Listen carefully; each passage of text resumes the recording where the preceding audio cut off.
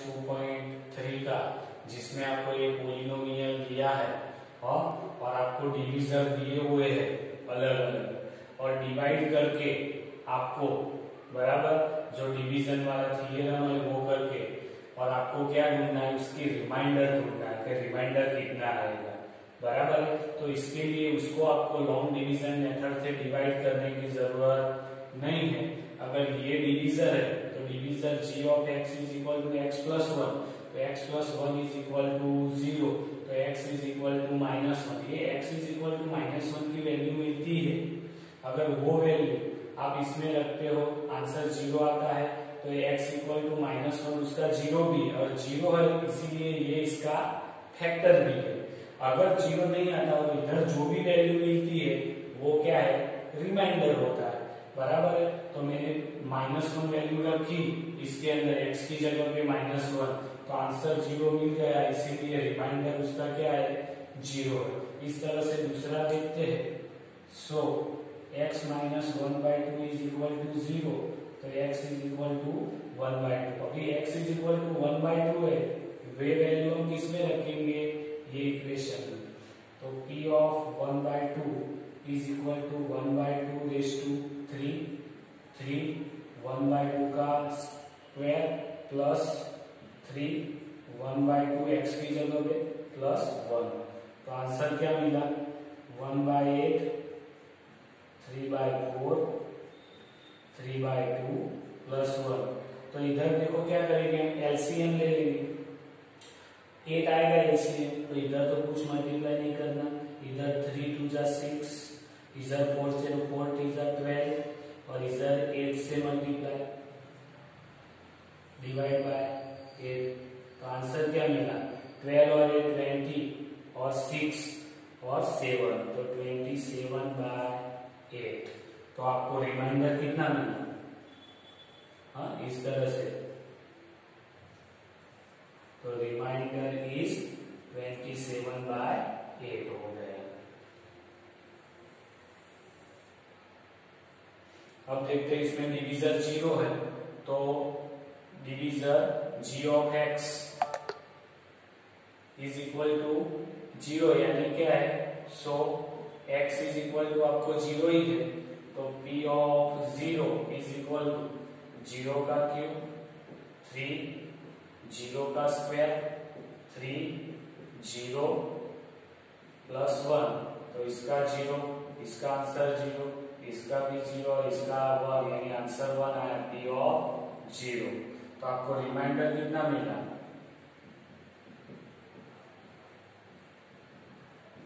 Reminder is 1 आ गया। अब इसके अंदर सो x इज इक्वल टू क्या है, sorry x plus pi is equal to 0, तो x इज इक्वल टू क्या है, -पाई है, तो अभी -पाई की वैल्यू ये पोलिनोमियल में रख देंगे, तो p of -pi is equal to -पाई का क्यूब 3 -पाई का स्क्वायर प्लस 3 -पाई प्लस 1, तो -पाई रेज़ टू 3, क्योंकि माइनस का क्यूब करोगे तो माइनस ही आएगा, और इधर माइनस का स्क्वायर होगा तो प्लस हो जाएगा, इसीलिए 3पाई स्क्वायर माइनस प्लस, तो -3पाई प्लस 1। अभी आगे कुछ होने वाला नहीं है, तो रिमाइंडर इज -पाई/3 3पाई स्क्वायर 3पाई प्लस 1, तो रिमाइंडर मिल गया -पाई क्यूब प्लस 3पाई स्क्वायर -3पाई प्लस 1। अब पांचवा देखते हैं,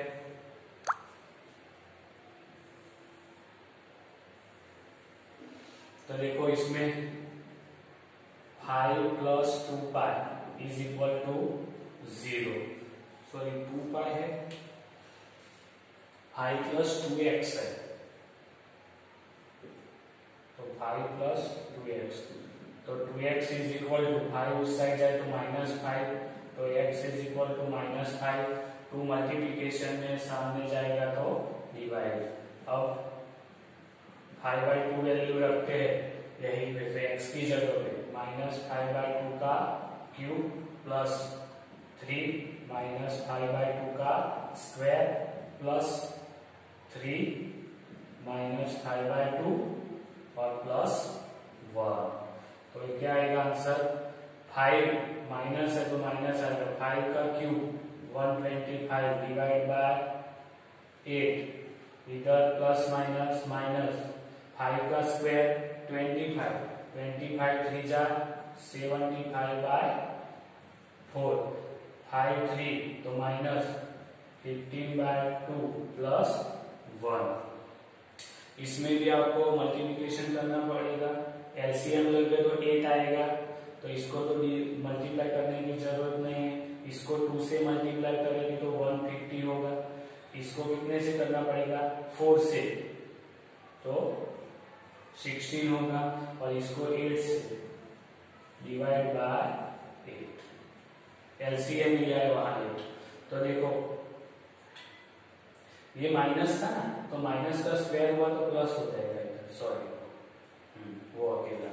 तो 150 में से 120 जाएगा तो 25 बचेगा, 60 में से 8 जाएगा तो 52 बचेगा, बराबर है कि नहीं? और डिवाइड बाय 8, तभी 12 में से 5 जाएगा तो 7 बचेगा, और 4 में से 2 जाएगा तो 2 बचेगा, माइनस साइन तो माइनस 8 आएगा। तो हेंस रिमाइंडर इज -27/8। तो इस तरह से आपको करने थे सब एग्जाम, बराबर है? तो आपका पहला एग्जाम्पल हो गया, दूसरा हो गया, तीसरा एग्जाम्पल है, चौथा है, और ये पांचवा एग्जाम्पल।